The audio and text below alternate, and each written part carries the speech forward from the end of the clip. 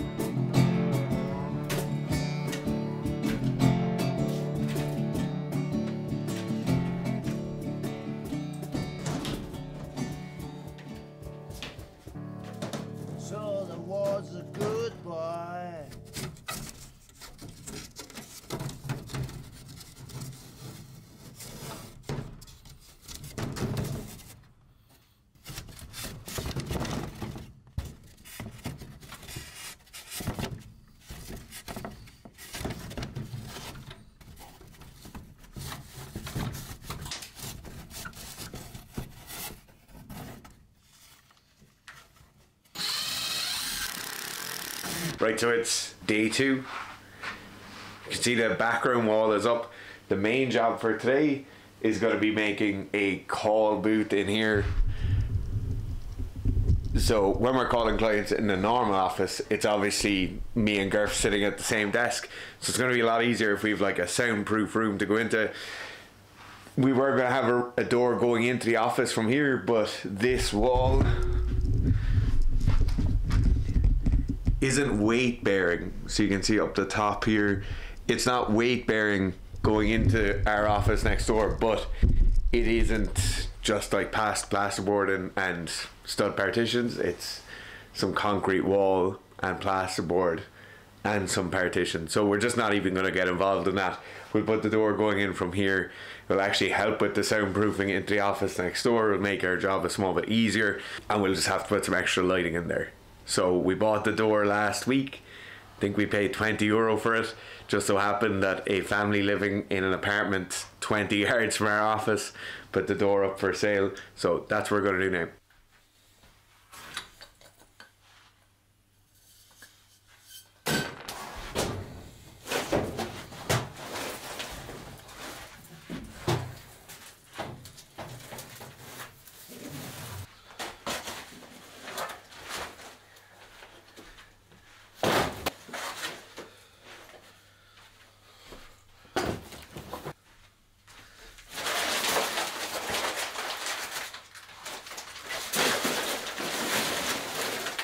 So for this call booth, and the reason this wall is kind of strange looking, or it's out from the wall, is basically there's this storage area in here that we can't get rid of. So the last crowd who had this office, and the guy who owns this building has an accountancy firm. The accountants have to hold on to their records for a certain length of time, and those records are in here.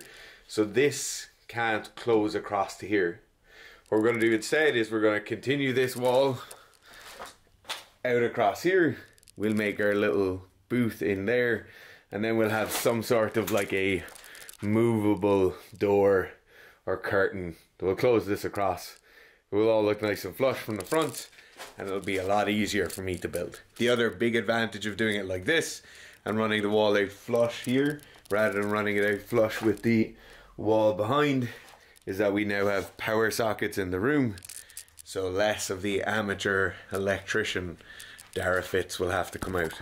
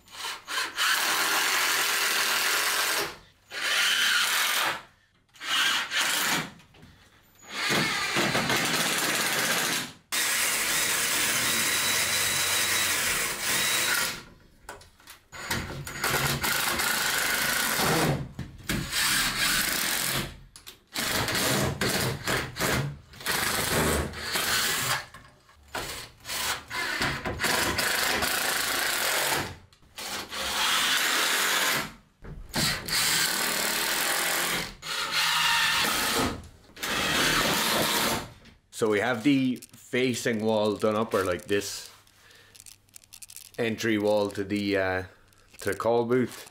Next issue we have now is that we have to put in studs on this wall here. This is just like a plasterboard wall. We have an issue that we actually have in the other office, or we had in the other office when we were doing it up.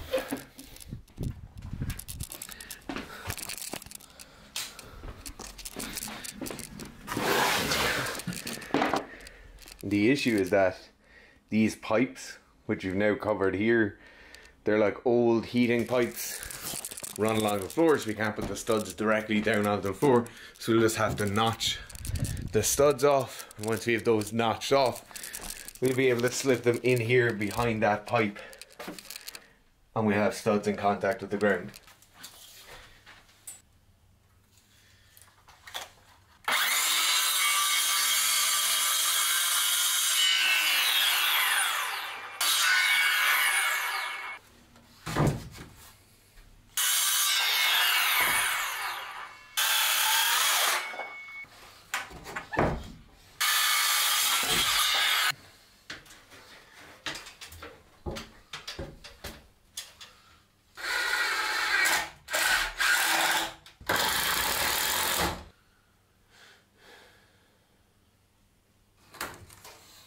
So we're now making the roof box, the ceiling for the call booth.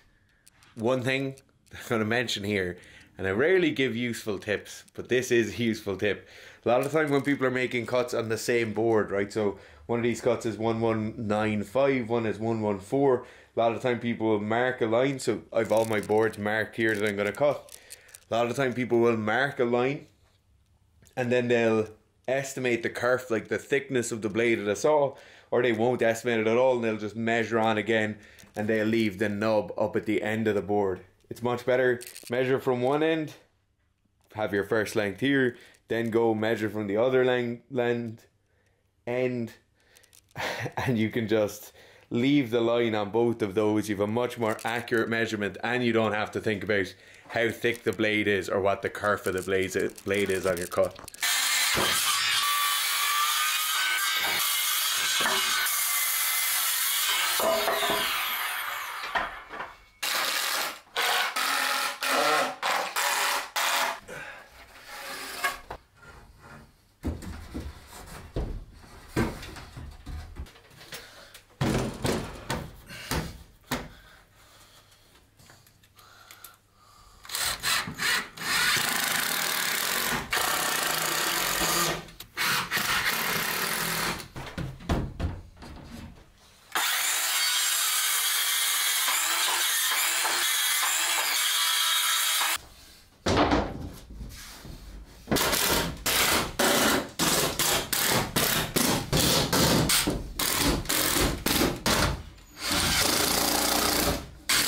Back from the builders providers, we got some wall covering, which is this composite roofing.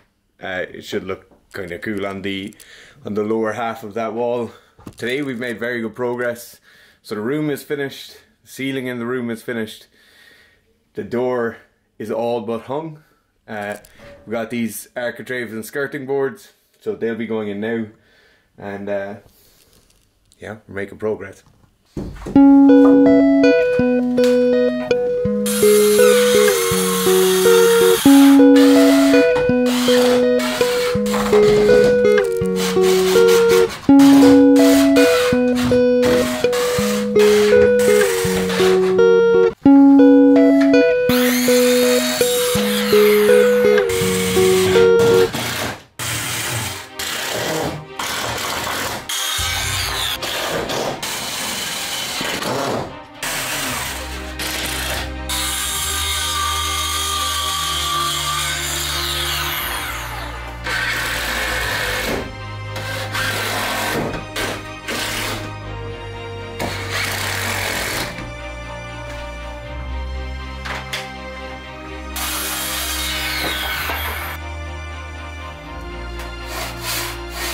Okay, yeah. What kind of signs are you for?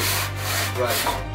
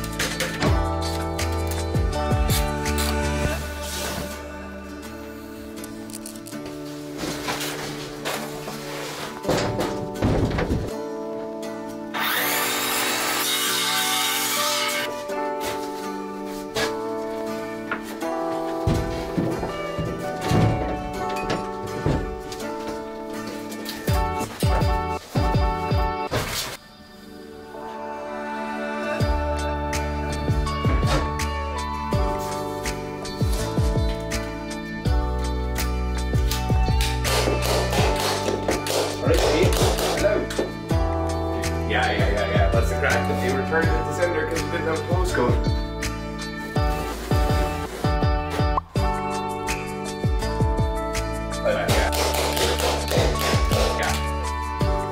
And they got it. No fuck. Yeah.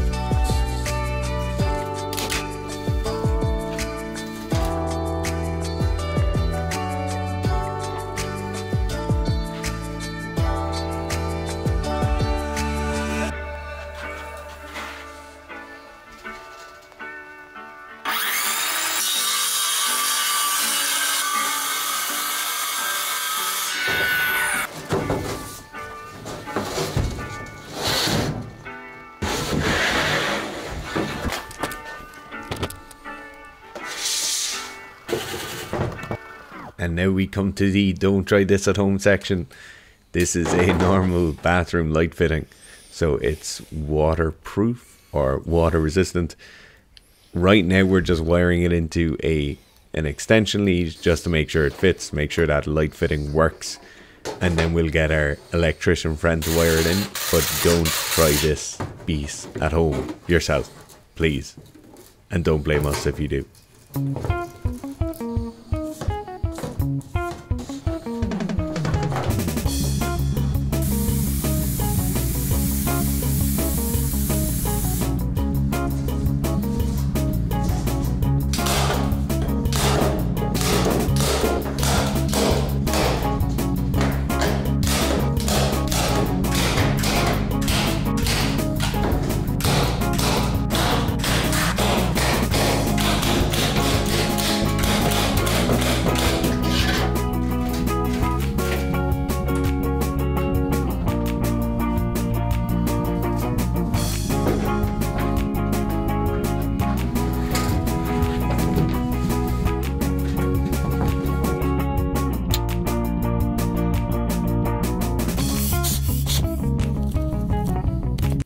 I just got a lot of sawdust on the camera.